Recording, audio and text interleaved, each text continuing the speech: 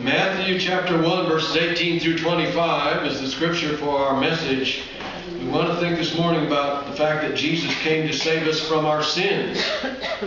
That beautiful baby in a manger, so innocent. We just think of Christmas as just that baby in a manger and all the things about that. And we may not want to think about the more serious aspects of what we have to relate to the Christmas story, because you can't have the Christmas story without the Easter message. One without the other is not complete. Jesus was not just a babe of Bethlehem. He was the Lamb of God who died on the cross for our sins. And it's in the Christmas story as well in this passage in Matthew chapter 1. So I'm just going to read a few verses from it. Chapter beginning with verse 18 says, "This is how the birth of Jesus Christ came about. His mother Mary was pledged to be married to Joseph, but before they came together, she was found to be with child through the Holy Spirit. Because Joseph, her husband, was a righteous man, he did not want to expose her to public disgrace. He had in mind to divorce her quietly." Now, they weren't really married yet, because this was what we would call the engagement period. And of course, during that engagement period, there was no sexual intimate relationship that was permissible. That would have been immoral. And so that's the reason Mary was so troubled, and Joseph also. But note that it says that it was before they came together in any kind of intimate way. She was found to be with child through the Holy Spirit. We believe in the virgin birth.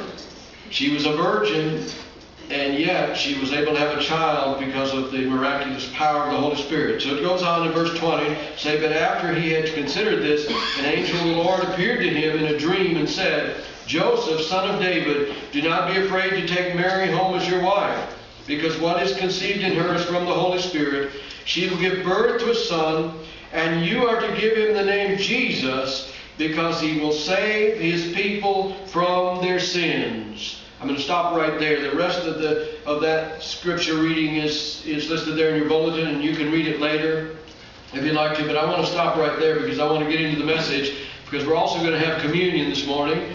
And I would remind you that communion is open to all who are believers in the Lord Jesus Christ. If your heart is right with Him and you're serving Him today, you're a believer, you don't have to be a member of this church to take communion. You can receive the communion without being a member, but you need to be a believer. You need to be trusting in Jesus Christ as your Savior. So it tells us that he would have the name Jesus because He will save His people from their sins. In December of 1903, after many attempts, the Wright brothers were successful in getting their flying machine off the ground. They were so thrilled that they telegraphed this message to their sister Catherine. They said, "We have actually flown 120 feet. We'll be home for Christmas." She hurried down to the editor of the local newspaper and she handed the note to him, and he read it. But the only thing that he noticed was that it said they would be home for Christmas. He said, "Oh, great, the boys will be home for Christmas." He had missed what they would have thought was the most important part of that telegraphed message. That they had flown a plane 120 feet. That doesn't sound like anything to us nowadays, but it was something to them. How many people today miss the real meaning of Christmas for something else? Something that's not nearly as important. Presents, lights, all the bells and whistles at Christmas, all of the beautiful things, all of the decorations, all of the busyness of the season, all of the different kinds of things that we enjoy eating at Christmas time, and that's one of the things we enjoy the most about it, isn't it? Now admit it. That's what he's love to eat. That's right. He admitted it, and the rest of us would probably do the same. That's right, we like to eat. And I hope you'll all come this evening for our all Christmas dinner at 5 o'clock. But I hope that you don't miss the real meaning of Christmas. And I don't think you do, but a lot of people in this old world do. And a lot of people are certainly trying to take Christ out of Christmas. They don't want the manger scene in any kind of public setting. They don't even want a Christmas tree. You know, if you just say the word Christmas, you're saying something about the real meaning of it. Because the title, just the name Christmas means the celebration of Christ. So if we celebrate giving gifts and eating big meals and getting a day off work and all the other things that we enjoy at Christmas time, but we don't celebrate Christ, we've missed something. And so this morning I want us especially to think about the fact that Jesus came to save us from our sins. She will give birth to a son, and you are to give him the name Jesus.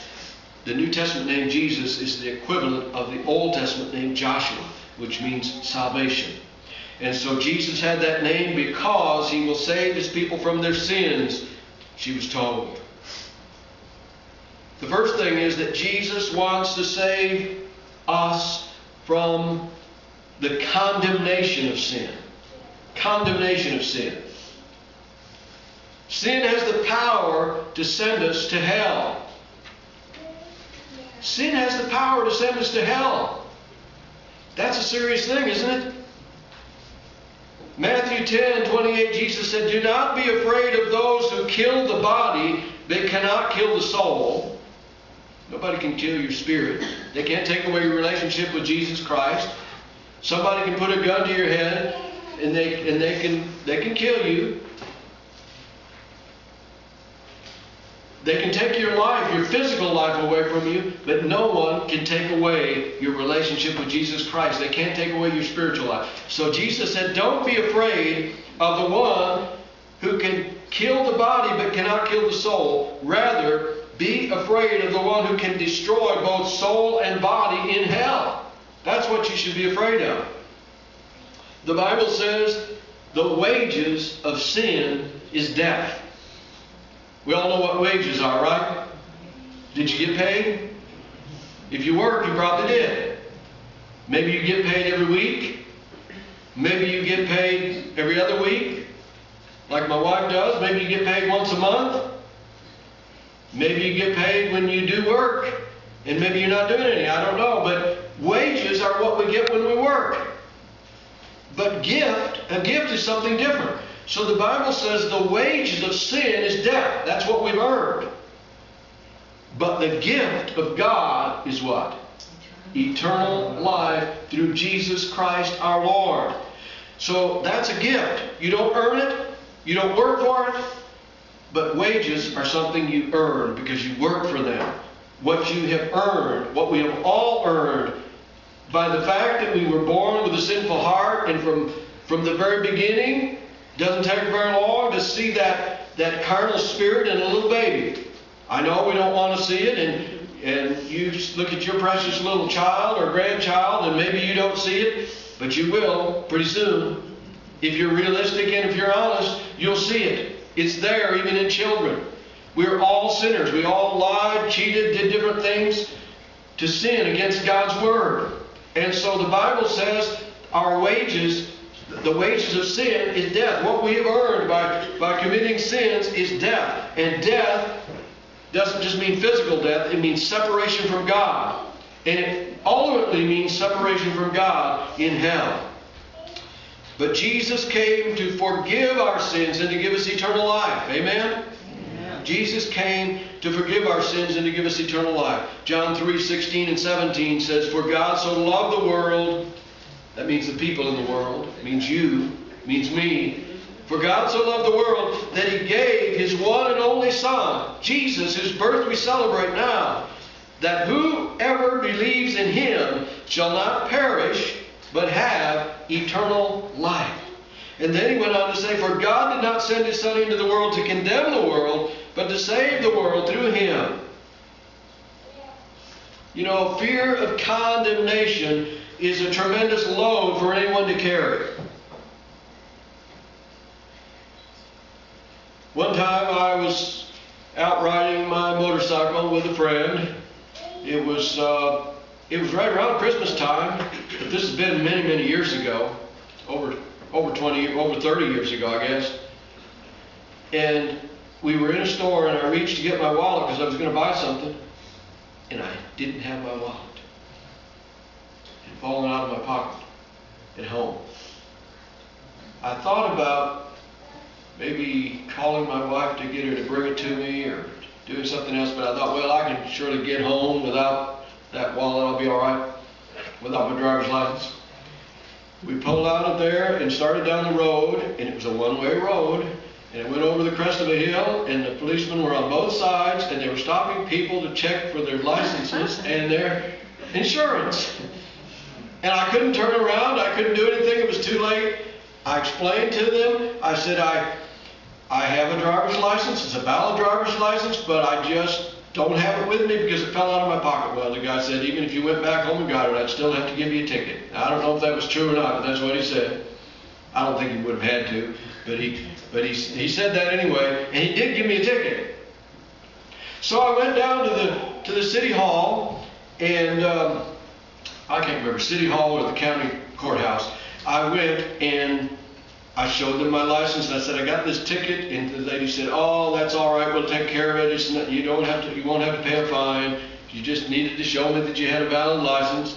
And so I thought it was all taken care of. So in a few weeks, I went to the evangelism conference in Oklahoma City, and somebody tried to call from the courthouse while I was gone, and I got a message, I got a personal call then later on, and the lady said, you are in contempt of court.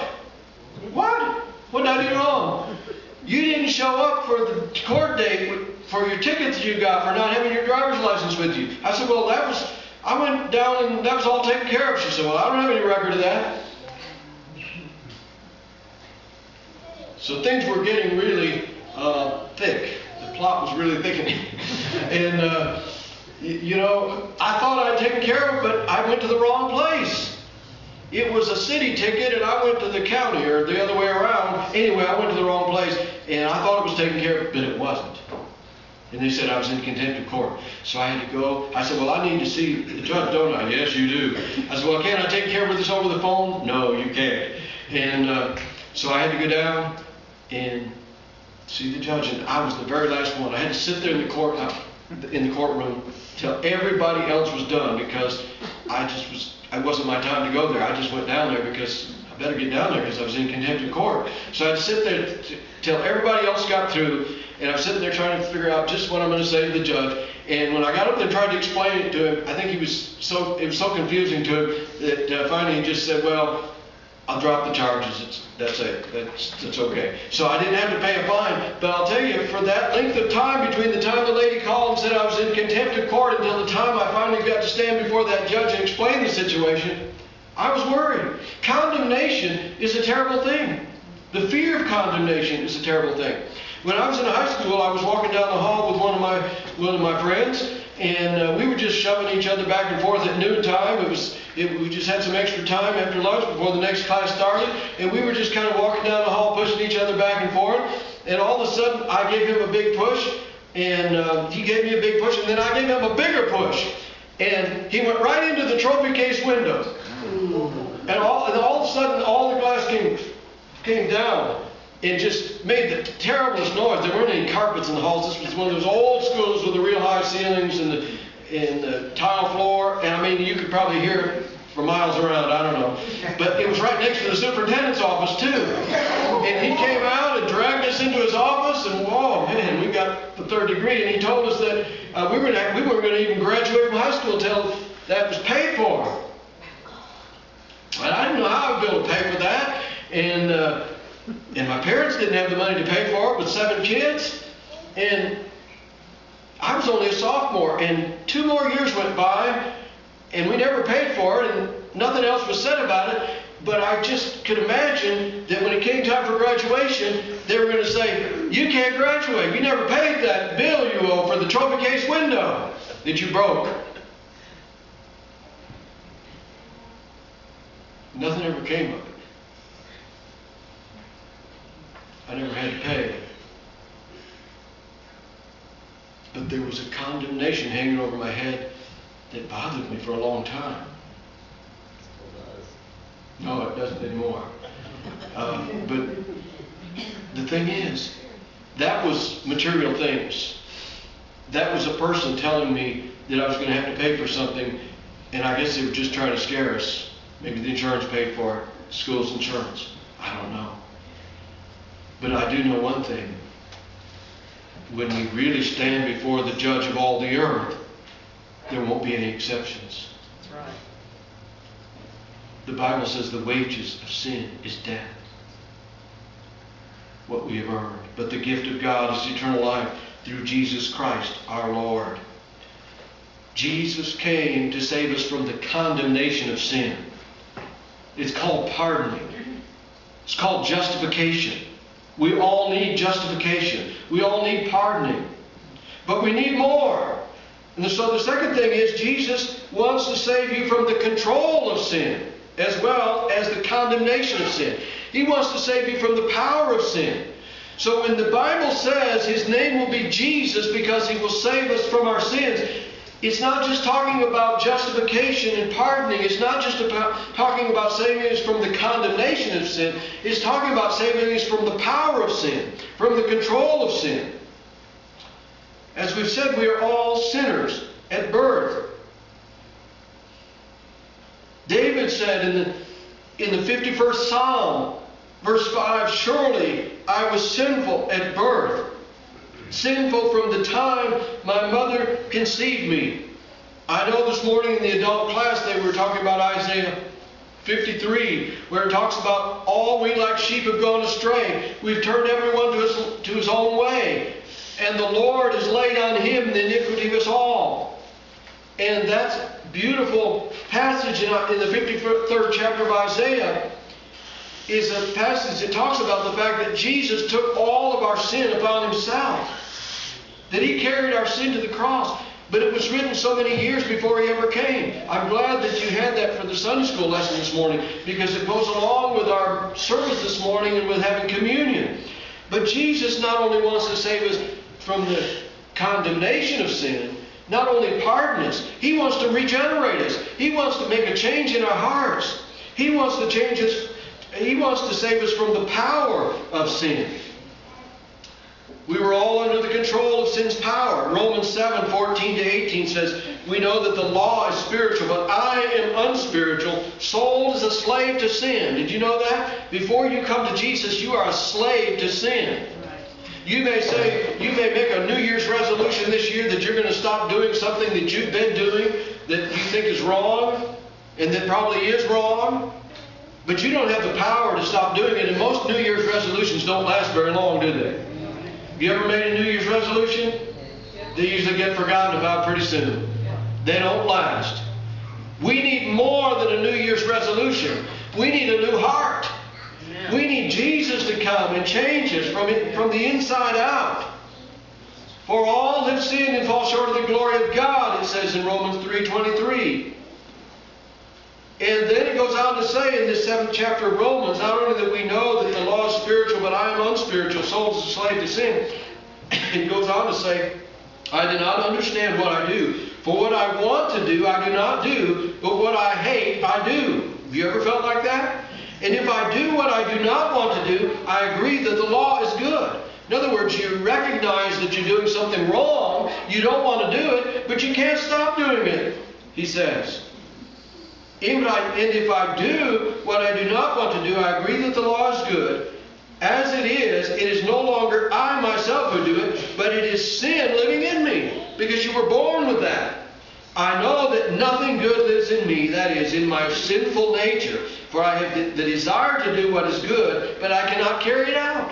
That's how the person feels who's never come to know Jesus Christ as his Savior. And even after people have come to know Him, until they are filled with and controlled by the Holy Spirit, you have those times when you feel like you cannot control what's going on. And you say, "I can't stop this," or "I can't stop that. And I want to do what's right, but I can't." Have you ever felt that way? We probably all have felt that way if we're going to be honest this morning. We can all be redeemed, however, from sin's power over us. 2 Corinthians 5:17, and I've quoted this so many times, you can probably all quote it with me. "Therefore, if anyone is in Christ, he is a new creation. The old has gone, the new has come. Now that's talking about something more than pardon. That's talking about something more than justification. That's talking about regeneration. That's talking about sanctification. That's talking about what takes place in the heart of the believer when he or she really comes to know Jesus as his or her Savior. When you accept the Lord, He does more than pardon you. He wants to change you. He wants to give you something to help you to be able to live a life but to say no to sin, no to the things that are wrong. You don't have to sin every day and confess every night. Of course, if you sin every day, you need to confess every night. But you don't have to sin every day because Jesus can help you to say no to things that are wrong. And He wants to. So not only does Jesus want to save us from the condemnation of sin, but from the control of sin, from the power of sin. We can all be redeemed from sin's power over us. As I pointed out, the Scripture says in 2 Corinthians 5:17, if anyone is in Christ, he is a new creation. The old has gone, the new has come. Many years ago, there was a lawyer in St. Louis who visited a Christian to transact some business. And before the two parted, his client said to him, I've often wanted to ask you a question, but I've been afraid to do so. What do you want to know? Asked the lawyer. The man replied, I've wondered why you're not a Christian. The man hung his head. He said, I know enough about the Bible to realize that it says that no drunkard can enter the kingdom of God, and you know my weakness. Truthfully, I can't recall anyone ever explaining how to become a Christian. That's what the lawyer said. And so this man picked up his Bible. The client read some passages showing that all are under condemnation, but that Christ came to save the lost by dying on the cross for their sins. And by receiving Him as your substitute and Redeemer, he said, you can be forgiven if you're willing to receive Jesus. Let's pray together. That's what he said to this lawyer. And the lawyer agreed. And when it was his turn, the lawyer prayed and he said this, Oh Jesus, I'm a slave to drink. One of your servants has shown me how to be saved. Oh God, forgive my sins and help me overcome the power of this terrible habit in my life. And he did. And you know who that lawyer was? He was C.I. Scofield, who later edited the Reference Bible that bears his name. You've probably all heard of the Scofield Bible. That man, who was a lawyer and a drunkard, had not heard the gospel from anyone in that kind of a personal way. But when he heard it and when he prayed, God not only forgave him and saved him from the condemnation of sin, but from the control of sin. He wasn't a drunkard anymore. He gave up his liquor. He gave up his alcohol, and he gave up his sins. That doesn't mean he never committed any more sins. That means that he still had the possibility of sin in his life, but he now had a new power to say no to things that were wrong in his life too. So when you come to Jesus, it doesn't mean that you're not going to be tempted anymore. It doesn't mean that you can't sin, but it does mean that you can say no to sin. Isn't that great? That through Jesus Christ, you can have the power to say no to things that God shows you that are wrong. And if you do fall back into sin, you can ask forgiveness and you can have cleansing and forgiveness. John 8:11 is something that Jesus said to the woman that was caught in the very act of adultery. Do you remember the story in the Bible? They were about to stone her. They dragged this woman to Jesus. They said, we caught this woman in the very act of adultery. And the law of Moses says that she should be stoned. Now what do you say? They were trying to trick Jesus. They were trying to catch him saying something against the law of Moses. They were trying to get him to condemn him. And you remember the story, how he stooped down and wrote on the ground.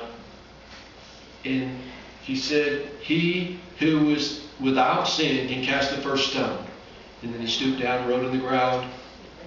And then he looked, and pretty soon it says from the first to the last, they all left.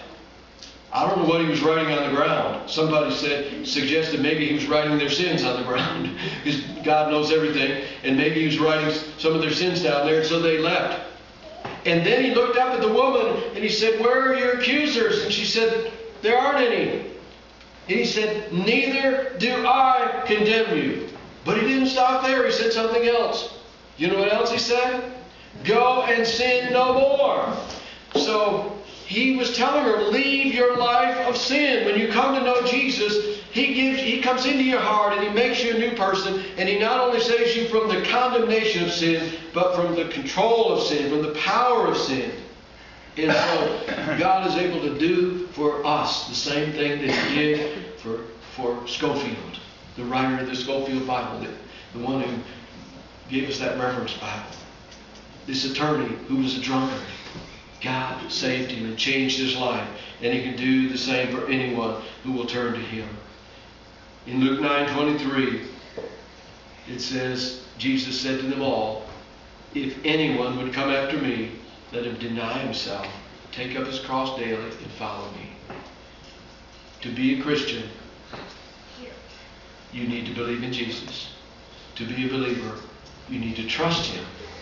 Not just believe in your head, but trust in Him. And ask Him to forgive your sins.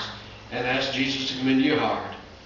In Revelation 3:20, Jesus said, "Behold, I stand at the door and knock." And I think the door He's talking about is the door of our lives, the door of our hearts. He said, "Behold, I stand at the door and knock. If anyone will hear my voice and open the door, I will come in." And He says He will fellowship with Him, and we can fellowship and have wonderful fellowship with the Lord, to know Him personally. That's what it means to be a believer, to be a Christian. And I hope everyone here this morning has that experience. But if you don't, I invite you this Christmas season to discover what Christmas is really all about. And not just to know about Jesus, but to know Him as your personal Savior.